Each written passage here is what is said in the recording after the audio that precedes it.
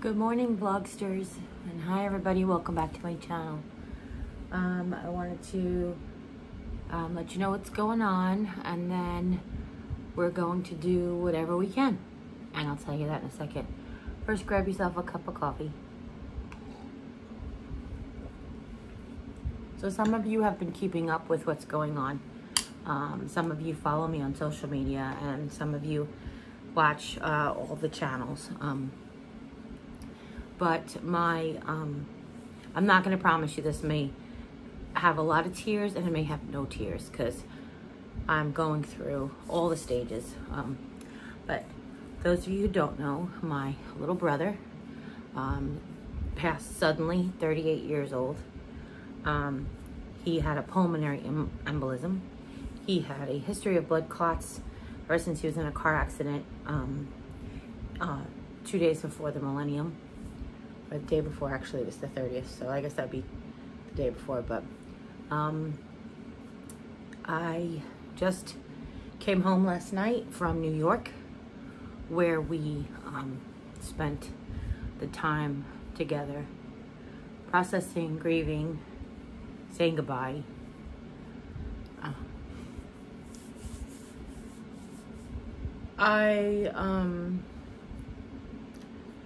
Those of you who watch all the time know that I have been going through some stuff before this news, so I'm still going through it.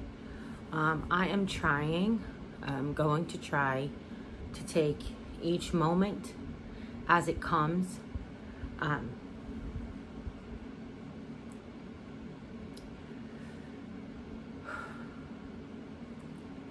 Jesus is leading me and carrying me. It seems like I look back and there's only one set of footprints for miles.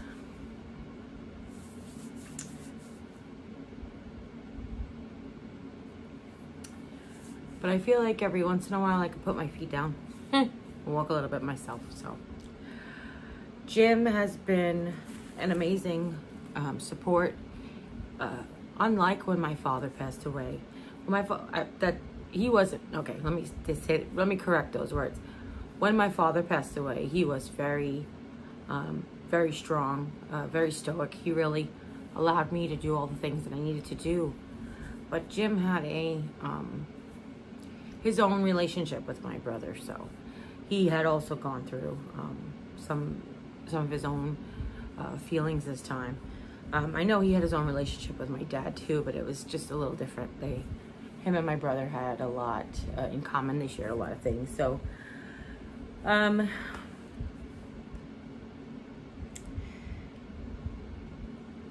it has been a process. I mentioned it, I think, on a post that since I moved here, I only spoke to my brother 3 times when I first moved here, and I haven't spoken to him since 2013, which was very hard because I always felt like we were really, really close.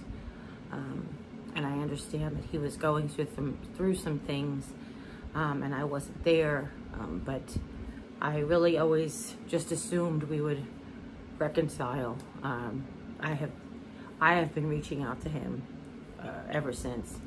He did, my sister did tell him to reach out to me when we were trying to purchase a new computer, because that's like his thing, is putting together what systems you might need. And she also was here when I turned 50, and she requested that he text me a happy birthday. So I did get those 2 messages. This last 12 months, I got those 2 messages. So that was, meant a lot. So,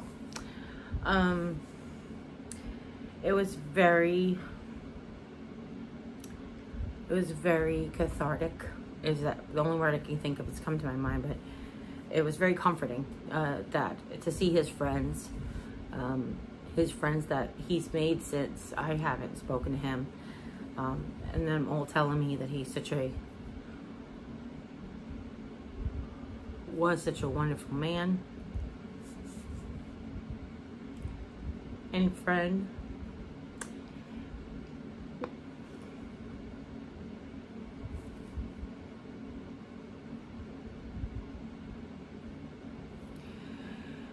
And how kind and generous he is.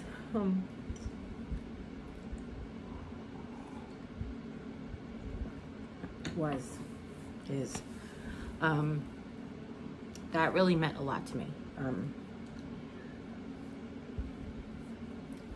The thing that I have to work through myself is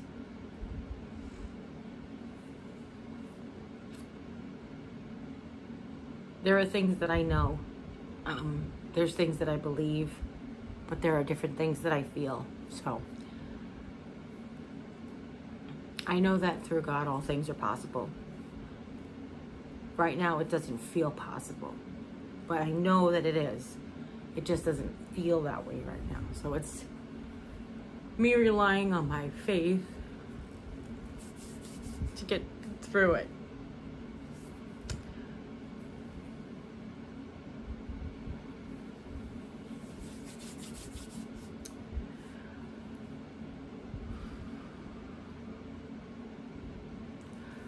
I have to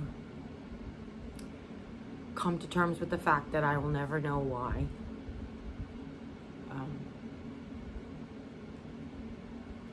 We didn't talk this whole time, or he didn't talk to me.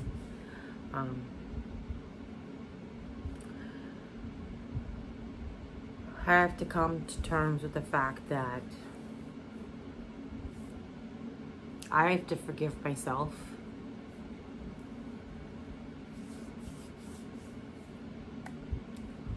For whatever I might have done. And I have to forgive him for however he made me feel that he may not know. He made me feel that way, if that makes any sense.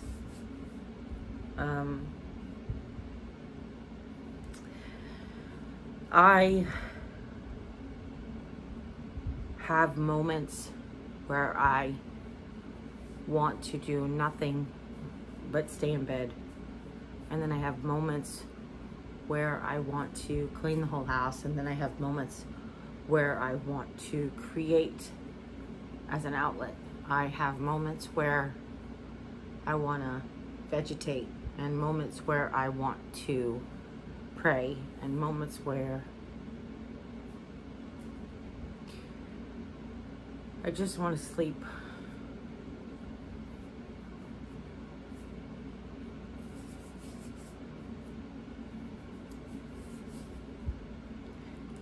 Wake up, pretend that the whole thing is just a dream, but more like a nightmare. So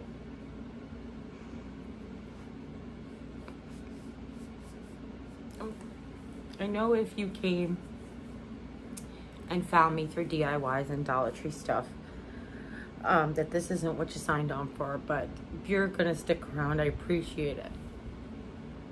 I do have lots of stuff in the can from even before I went to Texas. I didn't have the heart to edit it, to do voiceovers. I didn't feel happy for a long time. In the moments when I felt happy, I wanted to share that with my family, unfortunately not with you, not with you, but I wanted to like use that time that I felt good to be with my family, not knowing if it would run out. That's what I was trying to say. And I had a couple of moments with you all, but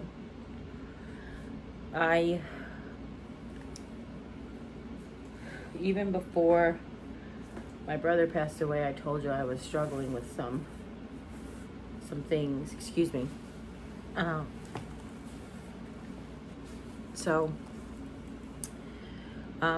while I was in New York, I went to the Christmas tree shop with my sisters. When I first walked in the door, there were all of these doormats, and I started to look through the doormats, and they were so pretty. And they were just $6.99, and they were really good quality. And I just actually started to get excited and a little happy. And then I started to cry.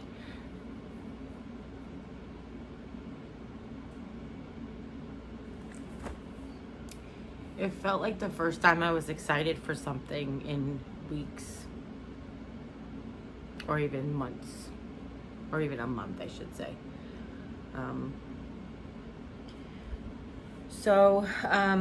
I thank you all for joining me. I understand.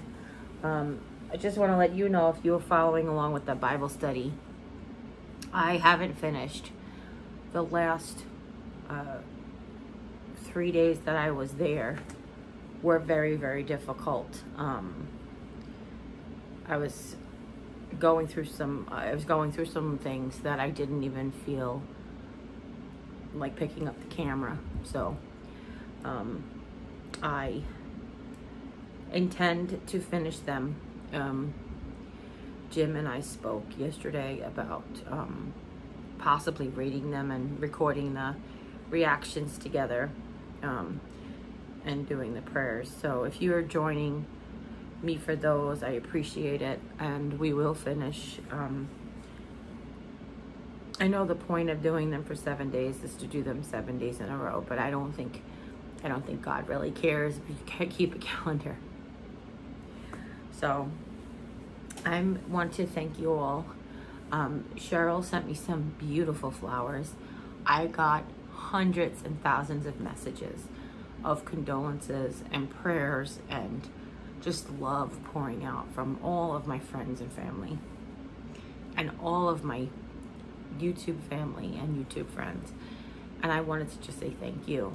I don't know how I could have got through it all without you, I think, to be honest. I would have had my sisters to lean on for sure, but I've been leaning on them so much, I feel like they're gonna fall.